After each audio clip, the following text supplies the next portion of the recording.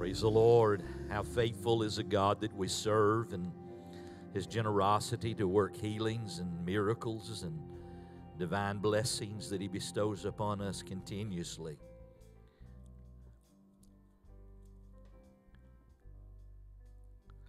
Serving God is never a promise that you won't go through a trial, a difficulty, a challenge, or for that matter, doesn't mean you won't get sick and you won't ever hurt and you won't ever injure yourself. But serving Christ means that through all the trials you go through, you can see the faithfulness of the hand of Almighty God. You can see the support and feel the energy of one who, when normally you'd be totally cast down and helpless and without any strength at all, you find that there is one that reaches down his hands and begins to lift you up above the shadows, begins to bring a restoration of life, brings a hope deep down inside. I don't know about you, but me and many others like me have gone through trials that were bigger than we were. They were so enormous that we just didn't have the strength to get through them. In fact, without Christ, we would have crumbled beneath the load and felt like many others in the world that we are hopeless and helpless with nowhere to turn.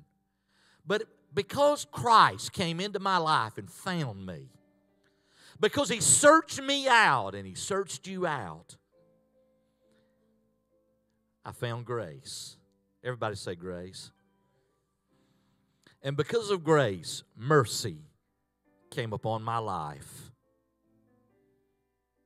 The unmerited favor of God. I didn't deserve it. I didn't earn it. I didn't purchase it. Jesus reached down His hand and lifted me above every shadow. So what I want to say to you this morning is He is bigger than anything you face.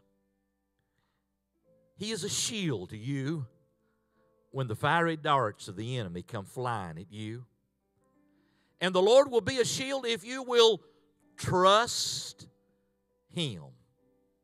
The Bible is filled with that little word, trust. Trust. Well, trust is something that we develop over time with people. And sometimes trust is broken and a breach and fragile. And we struggle because of that. So it takes time to reestablish trust. But let me talk to you for a moment about trust where Jesus is concerned.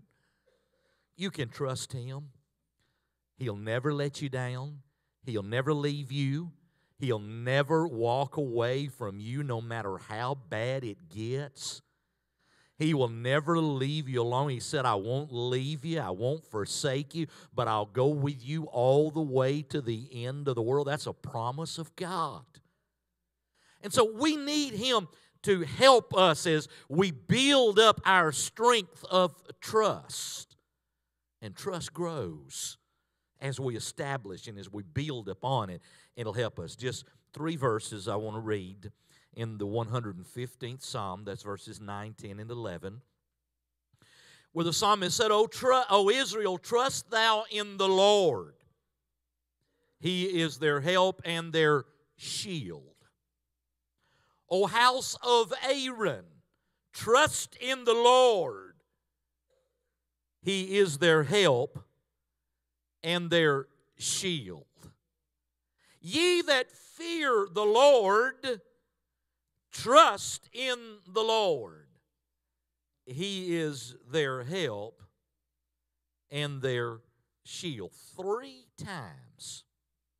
3 times. Now, you know, I'm not necessarily the most intelligent person there is. Okay? But there's one thing that I do know, that if it's stressed over and over and over again, it's important. Okay? The reason that we repetitiously do things over and over and over is so we'll get better at it, because it's important to us. Now, how many of you here this morning grew up in the age of calculators and computers, and you went to school and that they allow you to carry a calculator and a computer with you? Would you raise your hand?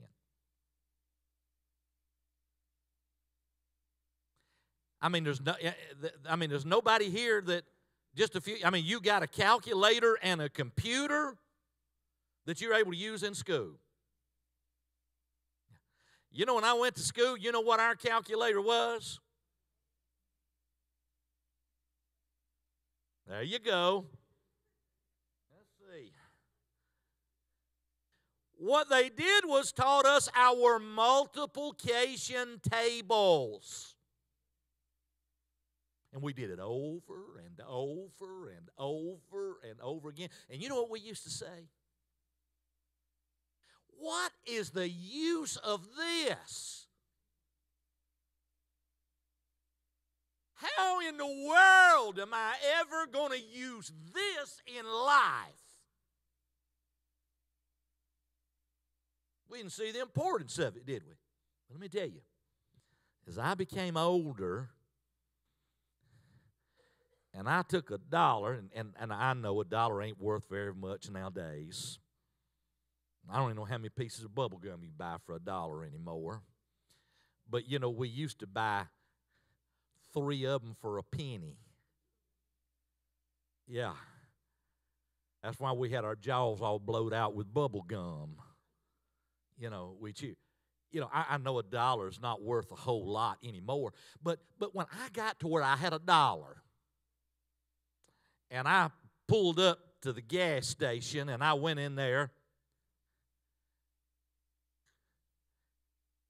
and I put some gas in my vehicle, and I took my $1 in there, and I didn't need that whole $1 to fill it up. And you say, what? How many of you remember when gasoline was under 30 cents a gallon? Come on, you old folks, raise your hand. Okay. How many young folks wish it was 30 cents a gallon? Yeah, you see, that's where we live in life. But what happened was, by learning those multiplication tables, I knew how much money I was supposed to have. When I worked on my job, and I worked, and I got my check at the end of the week, I knew how much money I was supposed to have because I knew how much time I worked. Why? Because I had learned something that was important. So what I want to do this morning is I hope you'll learn something that's important to your life. What the Scripture said 3 times in this same little passage is that we are to trust in the Lord because He is our shield, He is our protector, and that He will guide us through. And in a little bit, I'm going to tell you a little story here in the Bible that actually took place. It is true that took place there. So what we need to know is that God is making it very clear, and this is who He addressed this to. First, He addressed it to, O Israel, which was His people, the nation that He had chosen as His chosen people that He was going to protect, He was going to watch after them, that He would be their help and their shield. The second thing was He said to the house of Aaron, which was the priestly office that He had ordained, that they were to carry the word, to carry the truth, to carry the light, to carry the tabernacle, the temple that was there, to show the people how great God was, to honor Him in the presence of the people. What they were supposed to do was to honor Him at all times, honor Him in all situations. I believe it's still true today that the priestly order should be honoring God with their life. Every single day we are to honor God in what we do, for God promises to be their help and their shield. Thirdly, He sends this out to ye that fear the Lord. How many Lord fearers do I have here this morning? I mean, you fear the Lord. Okay? You say, well, I don't know about fearing the Lord. Well, how many of you that when the storm is raging, the wind begins to blow, and lightning's popping all around you, that you start calling on the Lord? That shows you fear the Lord there. My dad was this way. My dad was kind of, he was an older man. And my dad, whenever the storms began to come and the thunder clasp and the lightning began to flash, he said, "You kids, sit down." He said, "This is the Lord's work." Now, listen, he may have not served God during those days, but he feared God. So what he's saying is you that fear the Lord, he is, and those that will trust in the Lord. Now, I trust God. I trust God with everything I got. How much do you trust God? Okay. How much do you trust God? Now, there's two things that help people to understand how much they trust God. If you'll trust God with all your possessions in life, and you'll trust God with all your money. But I closed a bunch of folks off right then. Let me explain something to you. When I started trusting God with my money and my finances, I didn't have much money. I had a lot of financial debt. Okay? You don't have to do anything but just understand what I'm saying. But when I started trusting God with everything I had, you know what I did one time? I went to the Lord, and I'm talking about trusting God. I went to the Lord, and I was actually having to pay out more than I was bringing in. I know that probably doesn't relate to everybody, but it does to some. You got more to pay out than you have coming in. And I went and took every bill I had, and I laid it down on the altar. And I knelt before the Lord, and this is what I said to God. I said, "Lord, you didn't put me in this situation I'm in. I did this all on my own. I put myself, Lord, in a bind on my own.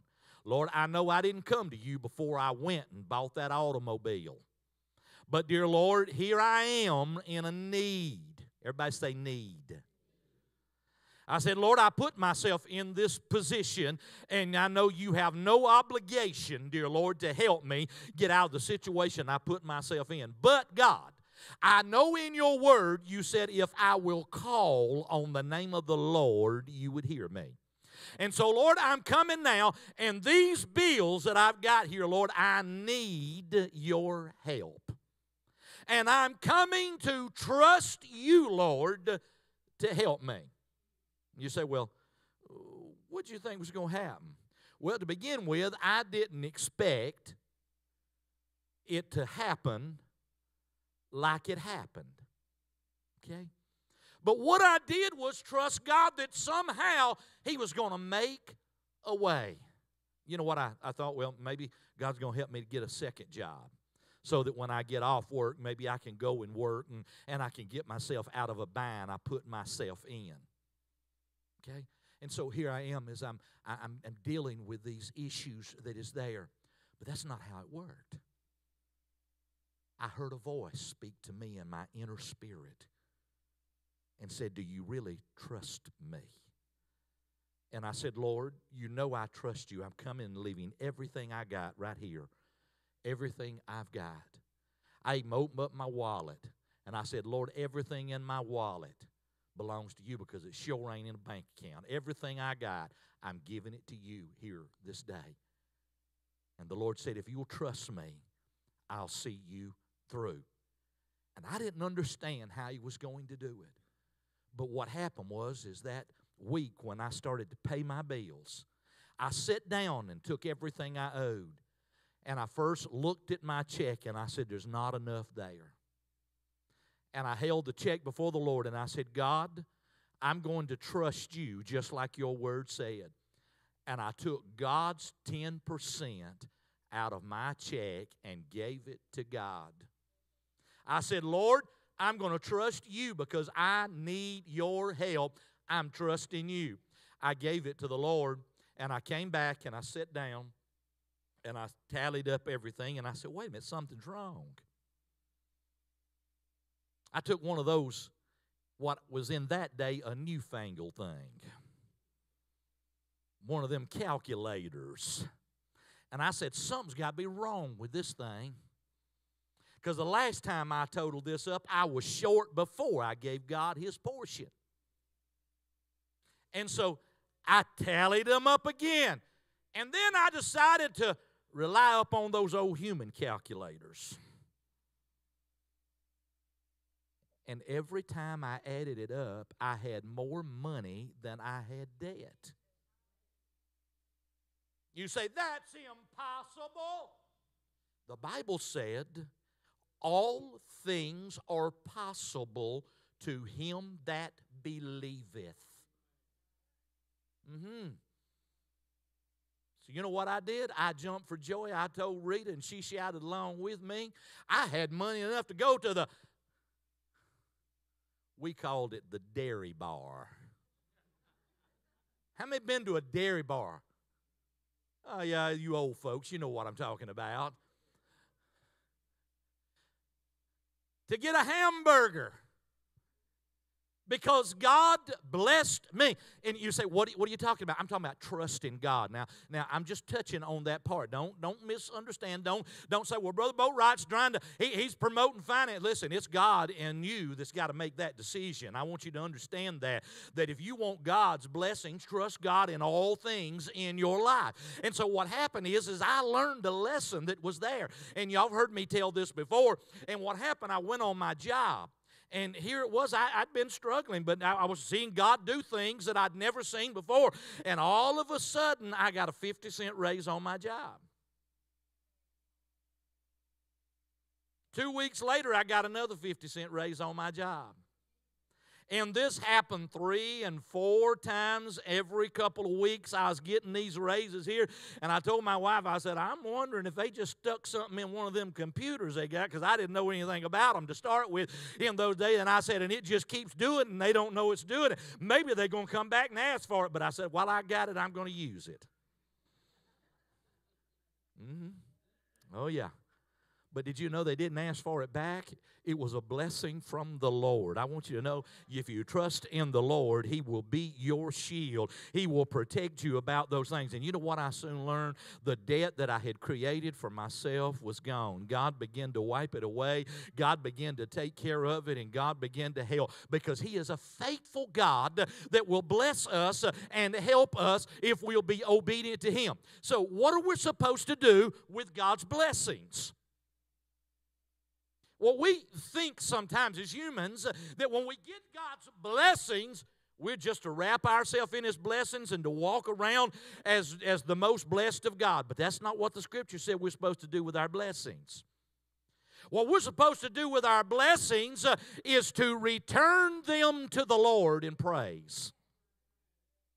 When God rains down the blessings, we're supposed to send up the praise. When the blessings come down, praises are supposed to go up. It's supposed to be a cycle that when God brings them down, we send up the praise. When God brings them down, we send up the praise. And every time you send up a praise, a new blessing comes down. When you send up a new praise, a new blessing comes down. God said we are to trust Him. We are to praise Him. We are to worship Him as the living God, because He has given us the blessings.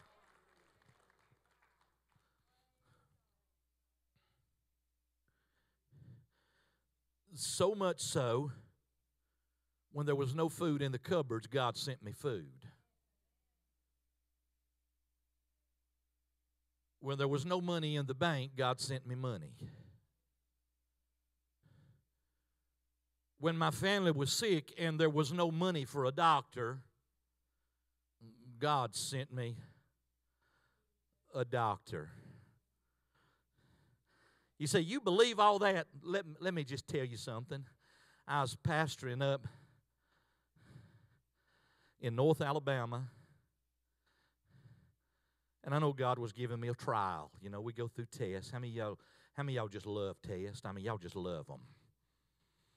I was going through a test, and God was allowing me to go through some struggles because He's teaching me. You got to understand, a test is supposed to teach us. It's not to punish us. It's to teach us so that we will learn to trust in the Lord. And we go through these tests. And I was going through the test. I was sick. My family was sick. And we were able to pay for what insurance we had, but wasn't able to pay for the deductibles to go see a doctor or anything else. And I was just praying. And, you know, one of my church members come by me and said, Brother Boatwright, because I'd just been praying, you know, and nobody knew what was going on. But one of my church members come by to me, and, of course, this hospital is no longer in existence as used as a hospital there. It was called Lloyd Nolan Hospital in Birmingham that was there. And they said to me, they said, the pastor said, Lloyd Nolan Hospital has created a thing where ministers that are full-time in ministry, that they will work with the pastor and charge him absolutely no deductibles for hospital and medical care at their doctor's facilities. I didn't have the money, but I had God. You say, well, why didn't God just heal you? God was teaching me something, whether He heals me or whether He puts me in the hands of the physician. Could I tell you what happened is my family, my wife and 3 children and myself, we all had medical care that costed us absolutely nothing while we were there because of Lloyd Nolan Hospital provided for us everything we need. Could I tell you, it even went to the shots of my babies that they had to have that I couldn't afford to get, that my God supplied them for me. You say, how big is God? He's bigger than all I need. He's bigger than any problem I face. He's bigger than any difficulty I go through. My God's a big God. You say, well, why are you so excited about serving Jesus? Because I've seen what He'll do when it seems like everything's against you. I've seen how He'll perform Himself in the midst of His people when you'll stand up and honor God.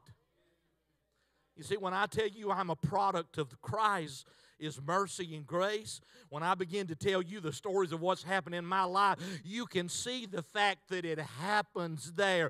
You know and you understand and you've seen what God can do. I'm telling you that God's a mighty God. He's a powerful God, and He wants us to worship Him. He wants us to honor Him. He wants us to give praise unto His holy name. Okay, I'm gonna hurry here. Over in the book of 2 Kings chapter 5, there's a story that exists there. And it was a man, and the king of Syria there, he had a man that was in his charge, that was under him, that was a man of valor. He was a great warrior, and he was a great man, high in authority there in the Syrian kingdom that was there. But the problem is that he had leprosy.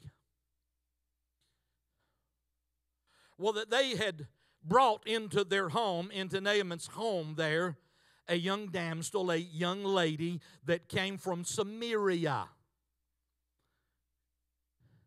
In case you don't know what Samaria is, it was a province there of Israel that existed over there. And there was a prophet in Samaria, and his name was Elisha. I'm giving you some names because those are important when you start charting the course of what happens during this story. And so when she realized that her master had leprosy, this young lady worked for the wife of Naaman. And she said to her mistress that was there, I would that my Lord, which talking about Naaman, was in Samaria where there is a prophet of the Lord. Now, when she told about the prophet of the Lord, she's not putting the emphasis up on the prophet. She's putting the emphasis up on the Lord.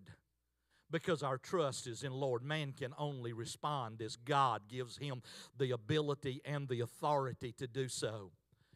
Said, I wish that he was there and that the leprosy would be recovered or removed from him. Well, somebody heard her say this and went and voiced it in the ears of the king. And he said to Naaman, I want you to go into Samaria, and I'm going to send a letter along with you, and I want you to go there and have the prophet to recover your leprosy. So he sent a letter, and the king here of Samaria was an ungodly man. Now, how many of you thought that, well, God can't work in this land because it's an ungodly land? Don't you limit God. God will move wherever He chooses to move. God will move wherever there's people that'll honor the Lord. What are we supposed to do? When the blessings come down, the praises are supposed to go up. When the blessings come down, the praises have got to go up. When God blesses your life, you need to praise Him. You need to honor Him. You need to give glory unto the Lord. You need to acknowledge that He is the Lord. You see, if you testify of Him, He'll testify of you. If you deny Him, then He'll deny you. We got to understand what the Word is saying. So Naaman takes a letter to the king of Syria, and here it is, the king of Syria. He there gets along with those of his counselors, and he says, I don't know what in the world's going on. He said, apparently this king over of Syria there that has come over here into Samaria or sent this letter, he has trying to make some sort of quarrel with me. Who am I to recover leprosy? Well, sure he wasn't. He's an ungodly man. God's not about to use this in order to bless the king because he's ungodly. So the king says, I don't know what I'm going to do, until he realizes there is a prophet in Samaria named Elisha. And so Naaman goes with his group with him. He takes money, he takes wealth, he takes clothing, he takes all sorts of things with him. He has those burden there upon the beast, and he comes there to Elisha's providence where he lives outside the house there with information of he's there to have this leprosy recorded or recovered. Suddenly, Gehazi, which is a servant or the aide of Elisha, comes out the door. And he looks at Naaman, and Naaman, you know, here he is. He's part of the providence of the king of Syria. He is expecting this prophet that is spoken so highly of to come out in a royal robe and to walk over and to place his hands over the area and call it to be gone and for it just to disappear. But that isn't what happens. Gehazi, a person that is working as an aide under him, comes out and said, the prophet said, go down to the Jordan River and dip yourself 7 times and the leprosy will be recovered. Well, it angered Naaman. He got mad. He thought, there are rivers in Samaria that in Syria that's a whole lot cleaner than that old muddy Jordan. Now, wait a minute. How many of us is just as guilty that when we take a look, that we look at what's around us, we look at what we see, and it's all about what we see and what we think and what we perceive rather than following the instructions of the living God? You say, well, what are the instructions of the living God? Anybody got a Bible? Anybody got a Bible? Here they are. That's it. That's the instructions of the Lord that we have there. So here Gehazi, he's listening to him. So in a rage, Naaman storms off. He takes his group off with him. But somehow during this leaving in a rage, he's mad. He said, I thought at least he'd come out and put his hand over me and recover the leprosy. You ever got mad at God? You got to answer. I'm asking the question. Did you get mad at God before? God didn't do it like you thought He was going to do it. God didn't do it the way you thought He was going to do it. God didn't bless me like I thought He was going to bless me. Could I just make this very clear this morning? Very, very clear. God is never late. God is never late. God is never mistaken. Did you hear what I said? God is never mistaken. And God does not refuse to hear the prayers of the righteous. Did you hear what I said? God does not refuse to hear the prayers of the righteous. God just doesn't work the way we work. If everybody else is like me, of course, last night I set most of my clocks back where they're supposed to go. Got up this morning,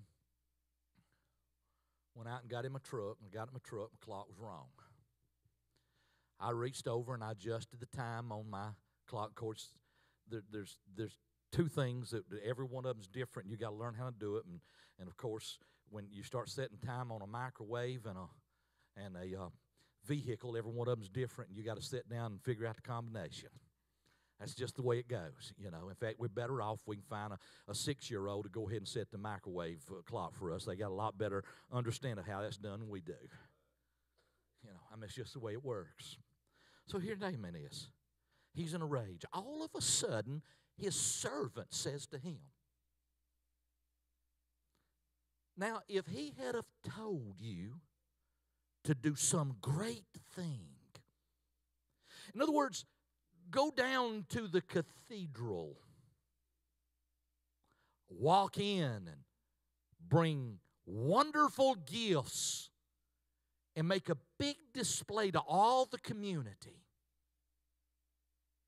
If he'd have told you to do that, you'd have gladly done it, wouldn't you? And what he was saying to him, why don't you just try God? Why don't you just trust God? See, God's not afraid of a test. You know what he says? Prove you me this day. You know what Joshua said? For me and my house, we will serve the Lord. God says, prove me this day. So what does Naaman do? He goes down to that old muddy Jordan River. You know, I can almost see him gritting his teeth. I'm going to do it because I don't want to not do what I was told to do, because I've just been my own servant here, just told me if he'd have told me to do something great, but I'm going to go do it. And here he goes, and he dips himself in the Jordan, that old muddy Jordan. Now, I don't know if you've ever been in muddy water before, but I have. Okay? When you go down and you come back up, there's a film that just gets all over you. Anybody other than me ever been in muddy water? Oh, yeah. And sometimes it doesn't smell the best. But he come out and nothing, I'm sure, happened on the first dip. Then he dips again. And he comes back up. And usually what happens is there's more of that old stuff getting on you. But on the 7th time that he went down and he came up, the leprosy was gone. The Bible said that his skin became that of a child.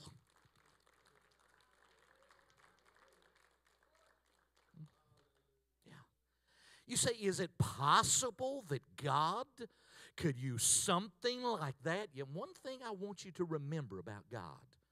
God is not interested in sharing His glory with man, the elements of man. God is interested in you seeing that it's God that did what was done. So when He came out, and everybody, you're entitled to your own opinion, okay? Everybody's entitled to your own, so you just let me, I'm telling this story, so you let me just tell you what I think. I think when the first time he went down, there was a film on him, and he was probably thinking, here I am in this old muddy water, but I'm already in it, so I might as well just do it. And he goes down the second time, and he comes up. That second time, I think he may have felt something. Maybe the water moved a little differently. The third time, maybe he felt that there was something going on in this. What are you saying, Pastor? I'm saying every time you obey God, God begins to do some work within your life. Every step of the way. You see, God's interested in us taking the steps that He told us, because I believe this with all my heart. If Naaman had dipped one time and walked out of the water, he'd still been a leper till the day he died. I believe if he'd have dipped 6 times and walked out and said, I'm tired of this, I'm not doing it anymore, I believe he'd have still been a leper till the day he died. But he did it the 7th time. You see, trusting God means trusting Him to the end. Trusting God, and this is what the Scripture says to us.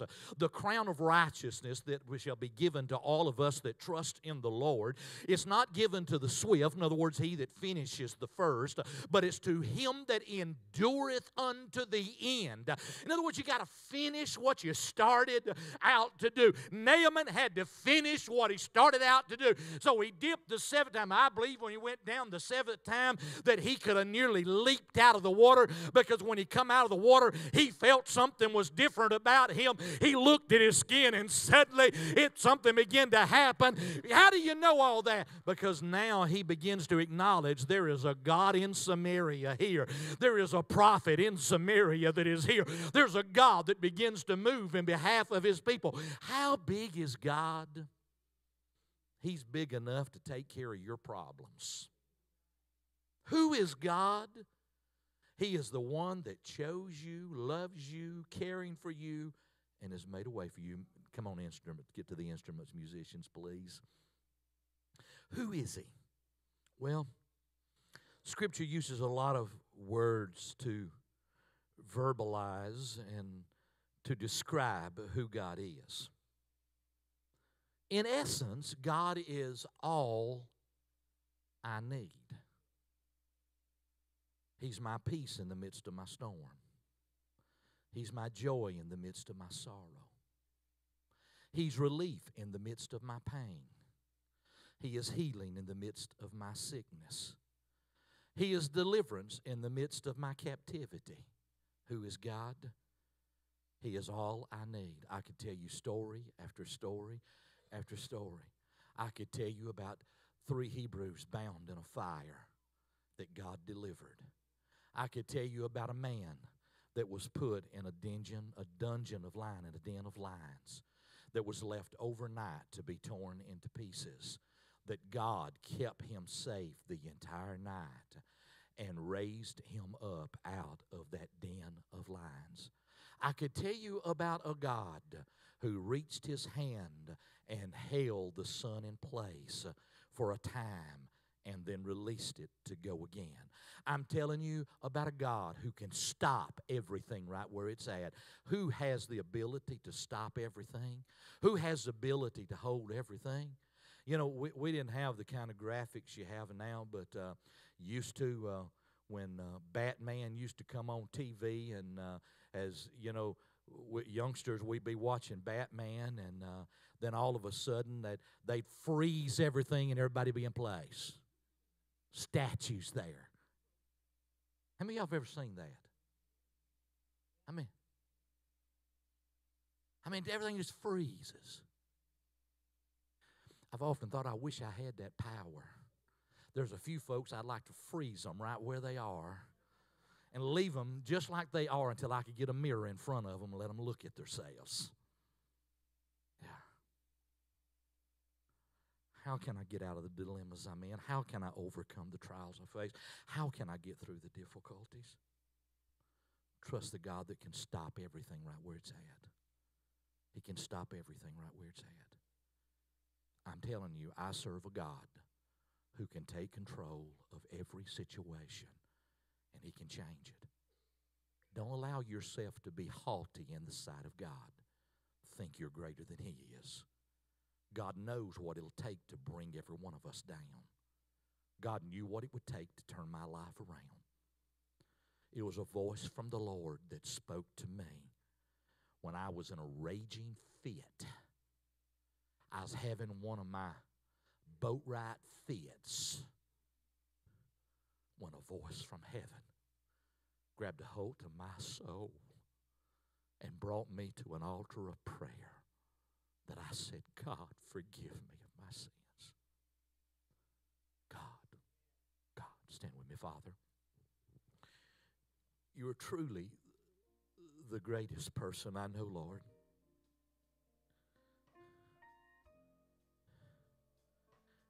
Dear Lord, I'd like to say this morning so that all will know, you are greater, God, than an act of Congress.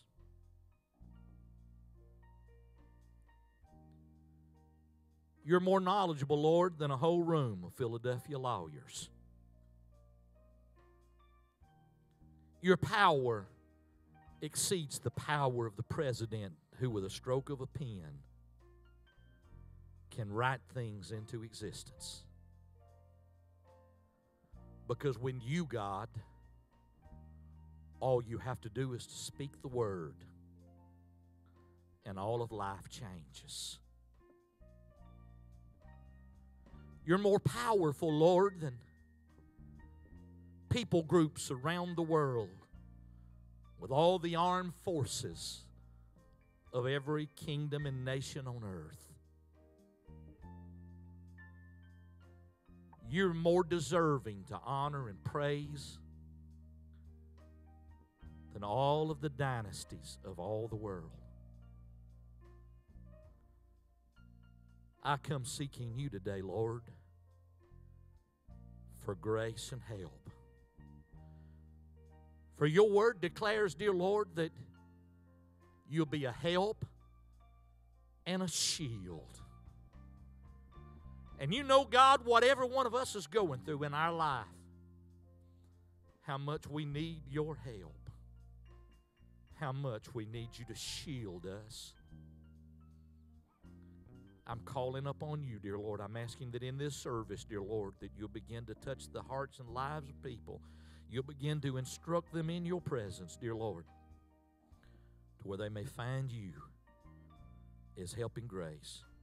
In Jesus' name, amen. Heads bowed, eyes closed for just a moment, please. Just give me a couple of minutes here. Promise you I won't be real long.